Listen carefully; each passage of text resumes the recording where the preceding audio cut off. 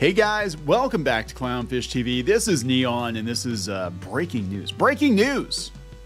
According to the Hollywood Reporter, and I think they got from Axios, Warner Brothers Discovery and Paramount Global have held meetings to discuss a possible merger. So again, we have kind of like end-stage capitalism going on here with the streaming wars. Either you're going to wind up going out of business, or you're going to wind up merging to take on a bigger adversary like Netflix or like Disney Plus or whatever. Neither one of these companies doing fantastic right now. I guess Paramount has a lot of debt, and Warner Brothers, of course, we did a video about them the other day, that they have a 60% chance to go bankrupt. So like Sears and Kmart, they might merge and form one super entertainment company. Now, the rumor before was that Warner Brothers might merge with Universal. That'd be Comcast, that'd be NBC, that'd be Peacock. But yeah, them merging with Paramount, that's kind of interesting, because there was some news about Paramount not too long ago that they were supposedly in talks to sell out to Skydance. Like, I mean, I can't keep track of who's buying who, but Paramount themselves, the Paramount Group, they own a bunch of different studios, and Warner Brothers owns a bunch of different studios. Now they're merging with Discovery, and it's basically just end-stage Hollywood, you know, end-stage streaming. And things aren't going to get much better, I don't think, for either company. I mean, Paramount hasn't had any major hits. You know, the last Transformers movie and the Dungeons & Dragons movie, they didn't do so hot for them. Star Trek's kind of in a weird place right now, and you know, South Park's doing good. I guess Paramount Plus is doing pretty good. Warner Brothers, they've been striking out with the DC movies. The only big hit they've had this year, I think, is Barbie. You know, and that's not something they own. They got to share that with Mattel. So let's talk about this. Let's read what's going on here. This is all rumor and speculation, I guess, so far. But yeah, before we get into it any further, please subscribe for more pop culture, news, views, and rants, guys. No woohoos, geeky sparkles, sitting this video out. Go out to shopclownfish.com. That's shopclownfish.com. Pick up a copy, if you are so inclined, of Crimson Wren Volume 1, or previously on Clownfish TV. Both of these beautiful graphic novels are printed and sitting here waiting to be shipped to your house or your business, wherever. If you missed our crowdfunding campaigns, you have another chance to pick these up. Again, shopclownfish.com. So let's dive right into it here. The Hollywood Reporter says Warner Brothers Discovery and Paramount Global have held meetings to discuss possible merger.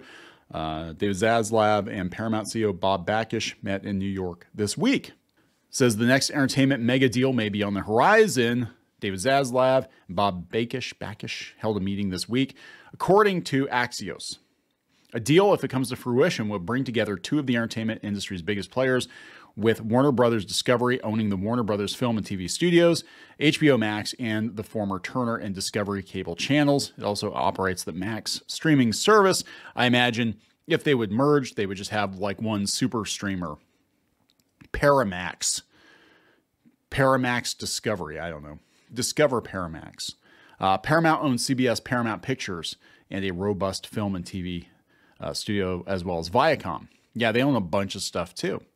Such a deal would likely attract less regulatory scrutiny than other potential mergers, with Warner Brothers Discovery lacking any domestic broadcast networks and with mostly synergistic businesses.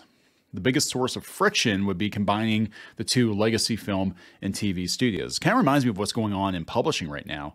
I don't know how many big publishing houses are left. They all keep kind of gobbling each other up. The synergies would be strong. The CBS broadcast network and its local stations would fill a linear vacuum with Warner Brothers' portfolio and bolster its sports business, with leagues looking to have broadcast accessibility alongside cable and streaming. CBS Sports and WBD Sports rosters rights do not overlap. So that would work. CBS News and CNN likewise have held merger talks in the late 90s and early 2000s. I did not know that. A high-level source has said, though no deal ever came to fruition. The view at the time was that CBS News broadcast programming and the cable programming of CNN would complement each other.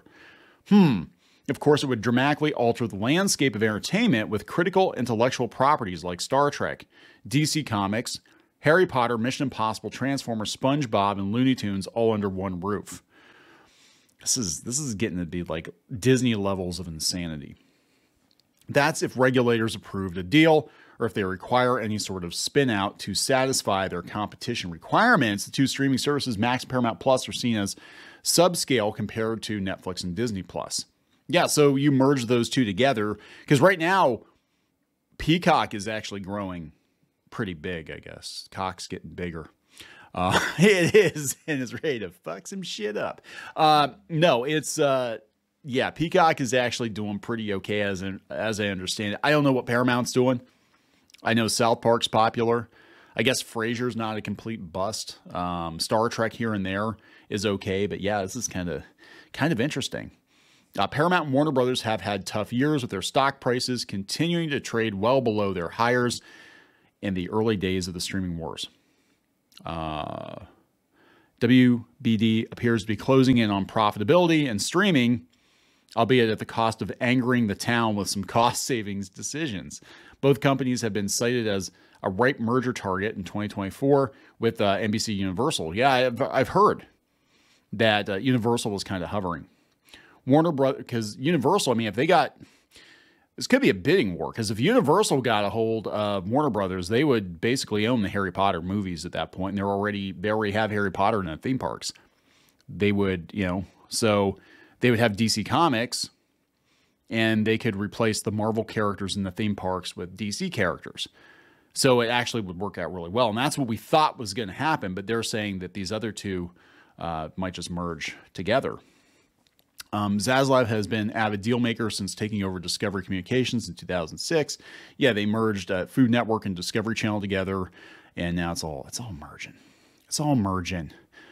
Yeah, he sparked the deal to acquire Warner Media, infamously texting a golf emoji to AT&T CEO John Stankey in an exchange that would lead to formal talks. Zaslav and board member John Malone have said publicly in the last month they see opportunistic deals, with many observers speculating that they had their eyes set on Paramount. Sherry Redstone, who controls Paramount through her family holding company National Amusements, is said to have entertained talks about her controlling stake in Paramount. So yeah, this kind of goes back to a couple of days ago. Sherry Redstone said that she was in talks to sell Paramount Parent to Skydance. She was going to sell the controlling interest in Paramount Parent National Amusements to media and entertainment company Skydance. Although Puck First, this is Puck News, Puck First floated the news a few weeks ago. A report from Deadline Thursday sent shares of Paramount up 13%. So yeah, something was going on. The outlet said that Skydance and private equity firm Redbird Capital were kicking the tires on National Amusements, which has a 77% stake in Paramount. So yeah, they would have to get her blessing. She would have to be involved in this deal. Redstone, the daughter of late Paramount boss Summer Redstone, has held talks with Skydance in recent weeks, according to the Times, which added it was unclear if a deal would be reached. So that's Skydance. So yeah, so she looks like she's ready to sell. She's been trying to offload some of Paramount's assets, a majority stake in Bet. I know that they've gotten rid of a whole bunch of, unprofitable video game websites that CBS owned. They bought them for like $500 million and they sold them for like $50 million. So yeah, something's definitely going to happen, guys. And I think they have to merge, because we're going to see a very different Hollywood on the other side of it. And we're only going to have it's going to be like Netflix, whatever's left of Disney, Universal, and then whatever this is, Warner Brother, Paramount, Max, Para Brothers. I don't know. I don't know what this is going to be. Para Jokers. I have no idea. But there we go. That is the word on the street. I wanted to get this video up ASAP. So please subscribe for more pop culture news, views, and rants, and we'll talk later.